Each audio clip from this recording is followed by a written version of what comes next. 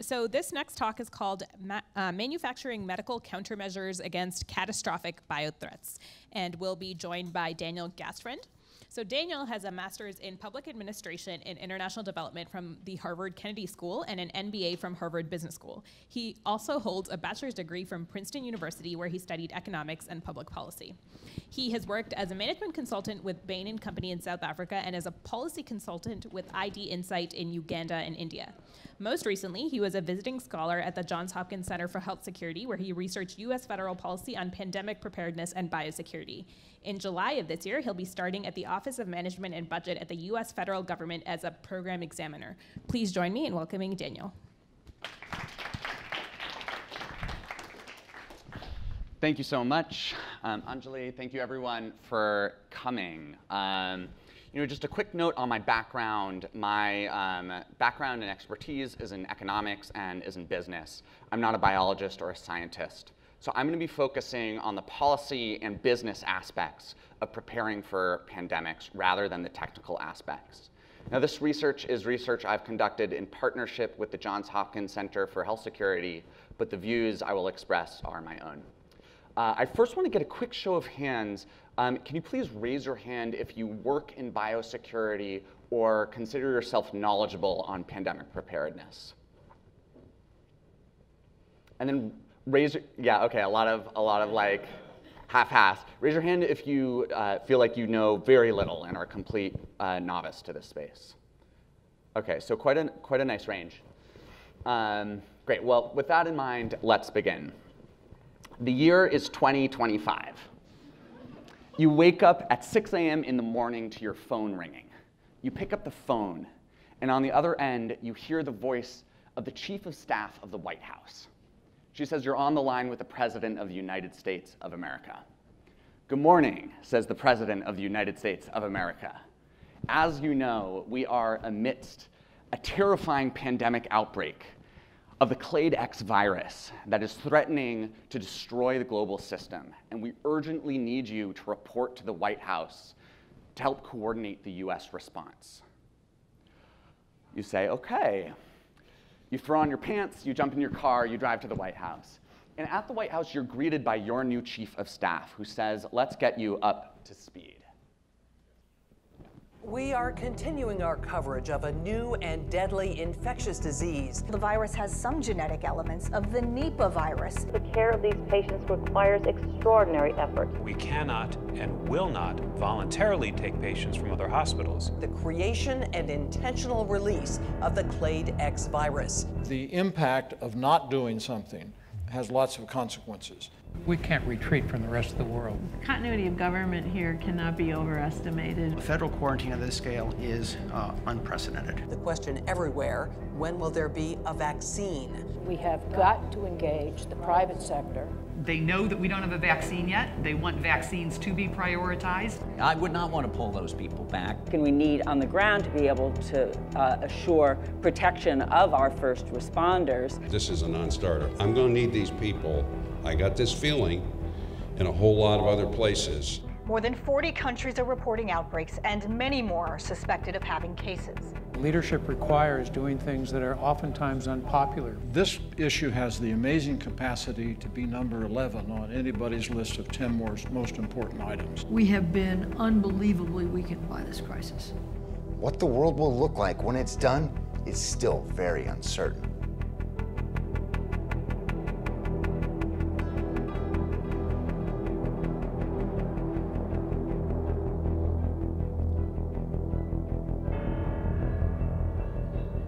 Dramatic pause. This was a tabletop exercise conducted by the Johns Hopkins Center for Health Security with senior current and former members of US government. They ran epidemiological modeling and predicted that within a year or so of the release of this type of virus, you could see 150 million deaths worldwide and a 50% drop in global GDP. Now, if these numbers look completely historically unprecedented, they're not. We often forget that the biggest killers in the 20th century were infectious disease outbreaks. The 1918 Spanish flu in a single year killed more people than World War II. But could a pandemic outbreak be even worse than this? Could it be something that could permanently harm and alter the trajectory of human civilization? Or could it pose truly an existential threat to human society? Now, there's legitimate and ongoing debate about how seriously we should take that risk. I will leave you with 2 historical anecdotes to inform your thinking. 2012, scientists are working on the H5N1 avian flu virus. It's a variant of the flu with extremely high case fatality rates, but it's not transmissible between mammals through respiratory pathways. They managed to make some tweaks that makes it transmissible by air. Subsequent modeling suggests that the release of this virus accidentally from a lab could kill upwards of 1 billion people.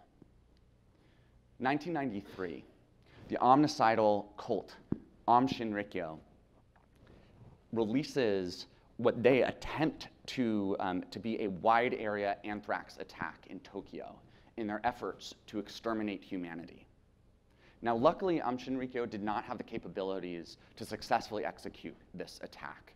But the combination of the increasing capabilities of a synthetic biology to create devastating pathogens and the presence of individuals and groups who would use them against society is something that should make us all concerned. Okay, back to the White House. You're in your first meeting with the President of the United States, and the President says, tell me, what can we be doing to better prepare ourselves? What should we have been doing? So you'll quickly run through the list. We could be investing in basic research to better understand the biological pathways and mechanisms of disease. We could be building our arsenal of medical countermeasures against potentially catastrophic pathogens. We could improve governance planning and coordination. There are key gaps both within federal government and internationally to manage an effective response. We could improve our allocation of resources, target them towards the most severe and significant threats, especially deliberate and synthetic biology. We could improve our regulation of synthetic biology to prevent the wrong tools and pathogens from falling into the wrong hands. And finally, we could strengthen international diplomacy around biological security, such as the Biological Weapons Convention. Now, the President says that's a great list, but it's too late for most of this now. So let's focus on developing and deploying a medical countermeasure. Now, for the purposes of this session, let's assume that they have already developed a vaccine.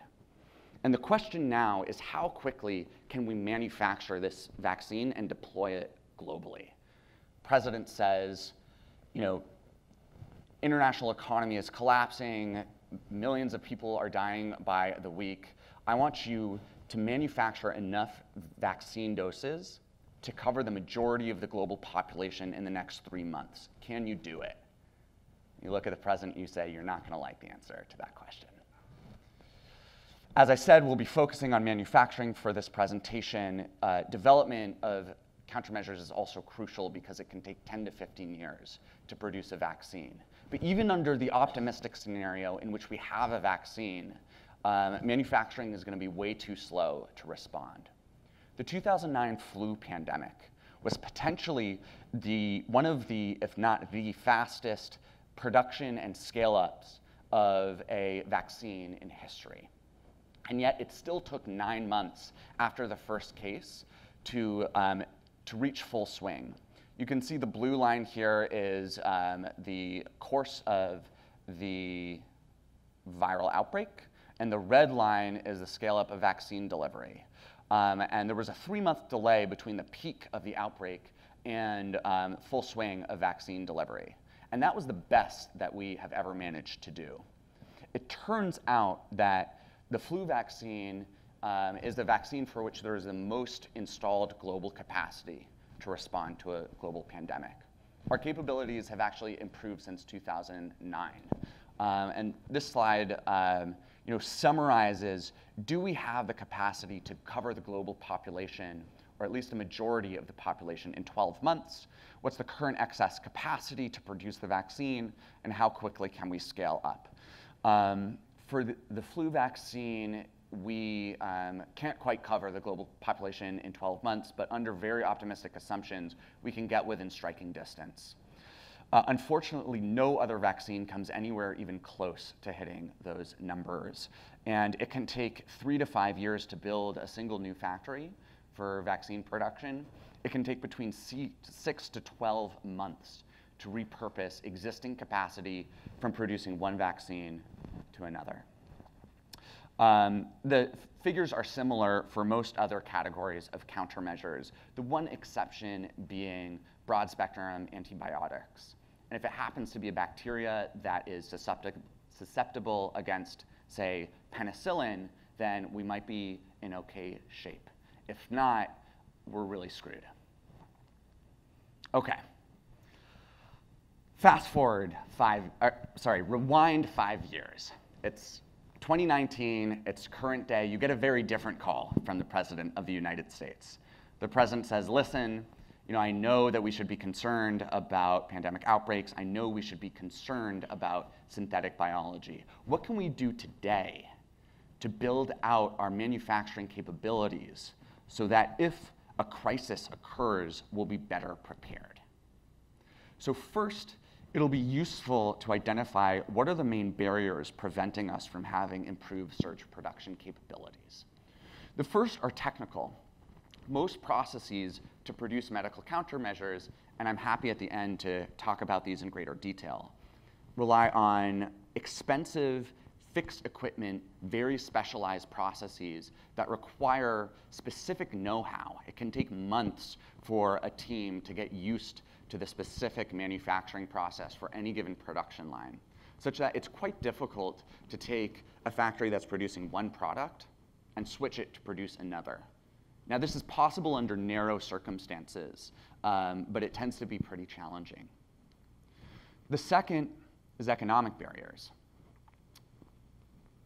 It would be extremely socially valuable to invest in surge production capacity to help ensure against this, extreme risk scenario.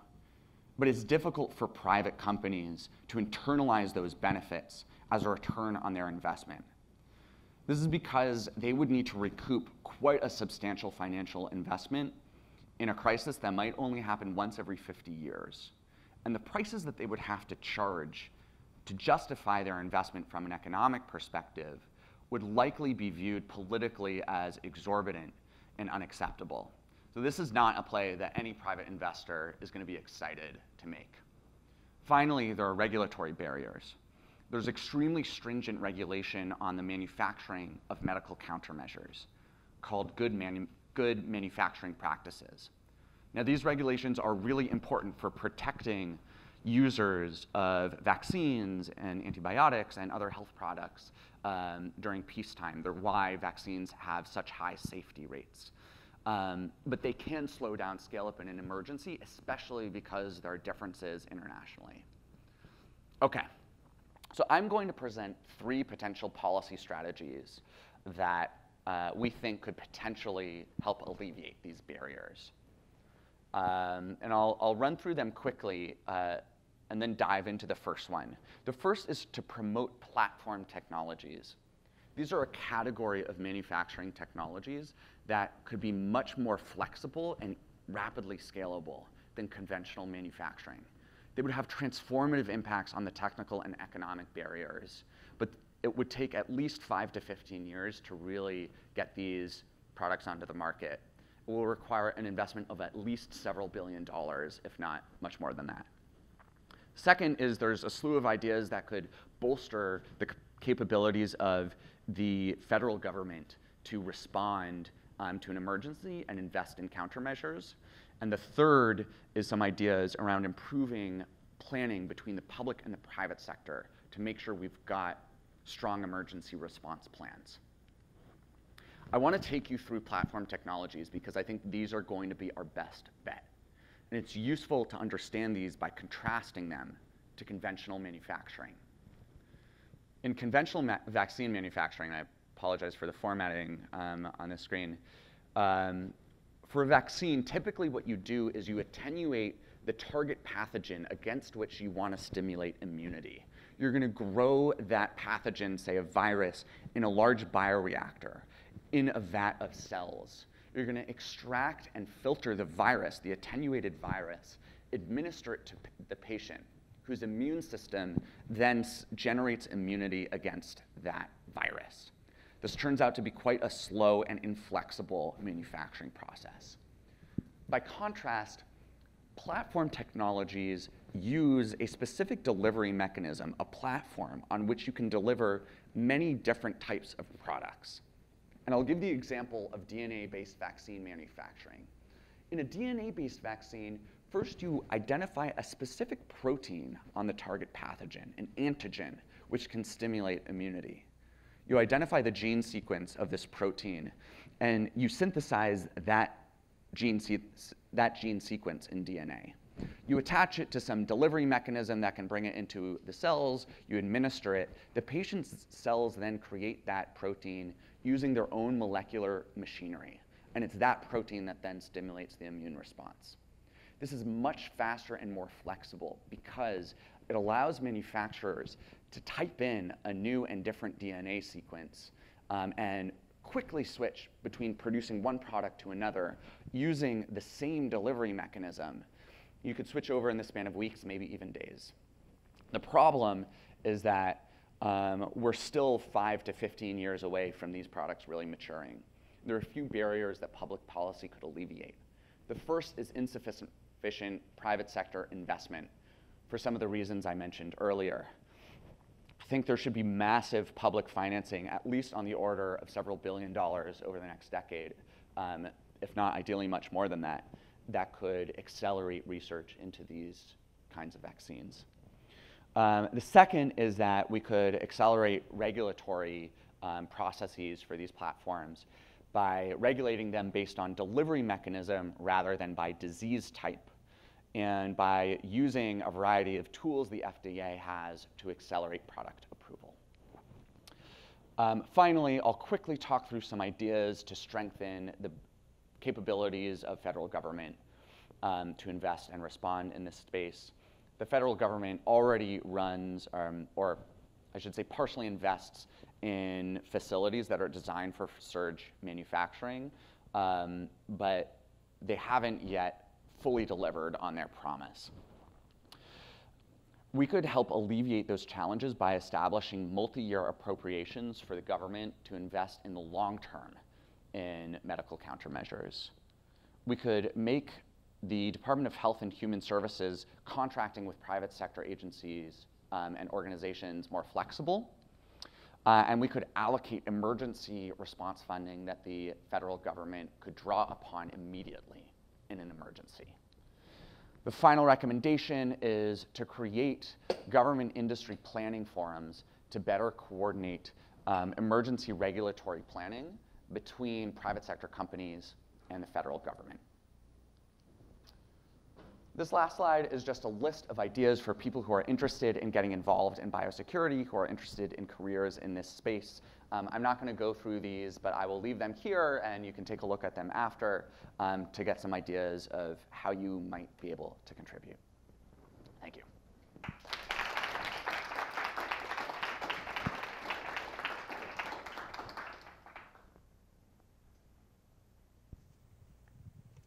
Just a quick reminder to audience members that we do have the opportunity to take up some questions during Q&A at the end of this session. In the meantime, our discussant for this section will be Greg Lewis. So Greg is a DPhil scholar at the Future of Humanity Institute, where he investigates long-run impacts and potential catastrophic risk from advancing biotechnology. He is a DPhil student in Michael Bonsel's mathematical ecology group. Previously, he was an academic clinical fellow in public health medicine, where he won the O'Brien Prize. He holds a master's in public health and a medical degree, both from Cambridge University. Before studying medicine, he also represented Great Britain in the International Biology Olympiad. Please welcome Greg Lewis. Thank you very much, Angeline. Sorry for making you have to quote my own puffery back at me, but at least it's, I also apologize for my voice. I've been speaking somewhat too much and listening somewhat too little, especially when I can listen to things like this. So thank you so much, Daniel, for the excellent talk. An excellent presentation. It will help me when I'm doing my own introductory talks on how to do them somewhat better than I've done before. Questions on the particular work you've done so far. I have two main ones, which might be like prompt for discussion. One is that it seems to me, I think about things in terms of roadmaps as like a wannabe policy wonk. It seems the key thing here is simply the technology is currently not yet there to have sufficient capacity, no matter what regulatory economic barriers are in place. I mean, to reserve sufficient chemical or to reserve sufficient like plant capacity for these things is going to require like several orders of magnitude more than existing aggregate medical production in the world, which seems like even impossible if you spent like a lot of US GDP on it. So it seems like, one may argue if you're like thinking like sort of things to target to policymakers first, is simply please invest more in platform technologies. And the other things are sort of like nice to have at this stage, but seem to not have so much relevance in terms of, well, maybe we can do this for maybe flu and one other thing out of like the N possible things we could be worried about. But maybe I'm being oversimplistic, so. Yeah, I would broadly agree with that assessment, but I think the story is a little more nuanced than you just presented. So I think there's actually another set of technologies that can be helpful in the interim. And I'll just quickly point them out here. This is quite a complicated slide, but it summarizes different technology categories based on how flexible they are and how efficient they can be at scale. Now, this in the top left is efficient at scale, but extremely inflexible, which is where we're at right now. There's another category of technologies called flexible manufacturing technologies that could incrementally improve flexibility.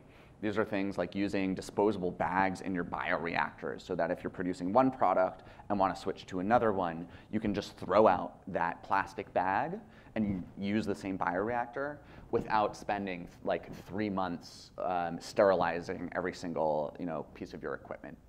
I think for a range of plausibly bad pathogens that we might face, this could improve capabilities. So I think it is worth doing some like interim policies in the meantime to try to achieve those benefits. I mean, one maybe follow-up to that is like, what sort of surge capacity do these things currently have, and what do you foresee?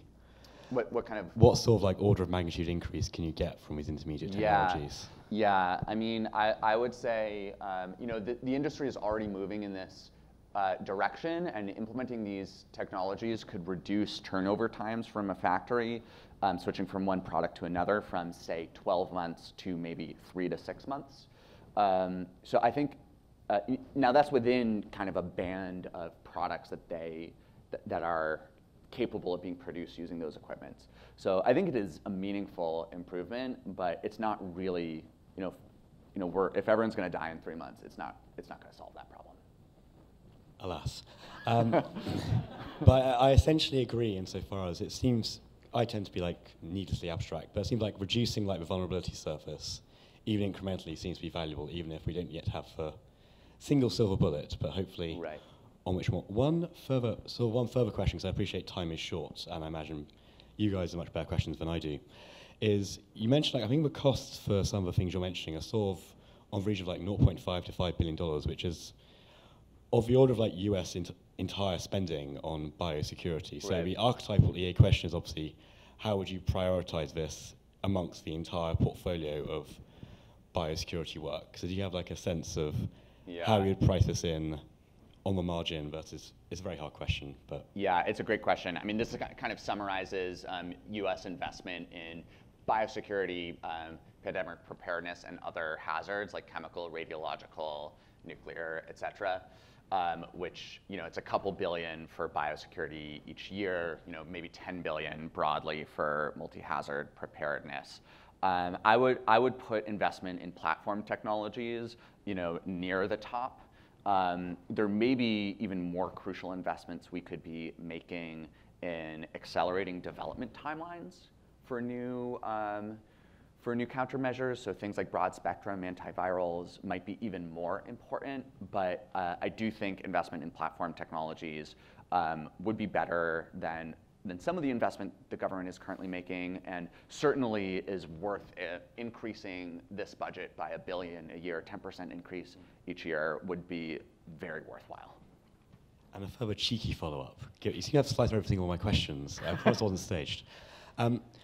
So speaking of which, of course, there's like a question of terms like prioritizing between the options you yourself have selected, because I think you mentioned like maybe the federal government could like fund BioShield, which is like vaccine stockpiles, which feels to me as like a GCBR personally like pretty, not, I should choose my words carefully, I'm being recorded.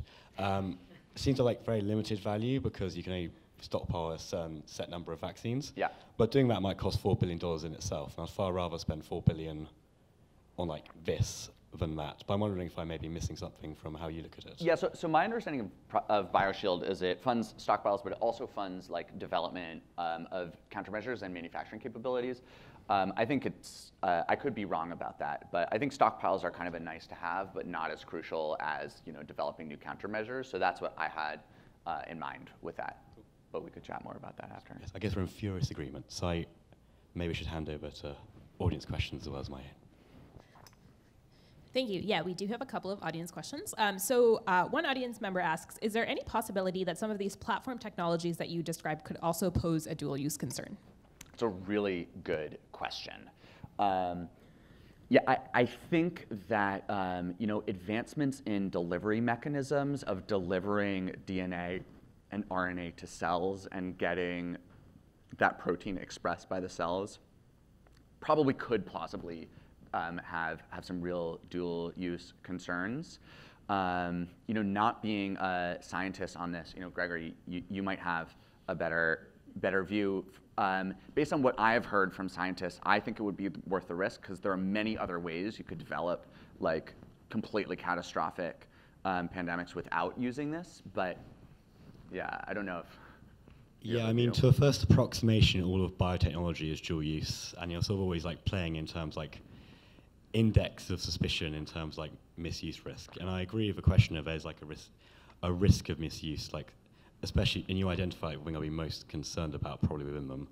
I do think, with that being said, you want to differentially enhance as far as one can. I think it should like look much safer. So I'm keen to see that rather than like people synthesize pathogens from scratch like they've been doing in the past. Yeah. Okay, and then one more question. So one audience member also asks, how do the R&D capabilities of other countries such as China compare to the US? Could we potentially, team up with other countries to accelerate some of this development of platform technologies or flexible manufacturing methods a bit more? Yeah, it's a great question. I definitely think there should be international cooperation. My understanding is that the US and Europe is much more advanced in terms of biopharmaceutical manufacturing, and China is more advanced. It just has more capacity in terms of synthetic manufacturing of small molecules. So my suspicion is that a lot of this research would be done in the US and Europe. But I'm not an expert in that area, so I could be wrong about that. Okay, that's all the time we have for questions. Let's thank Daniel and Greg one more time.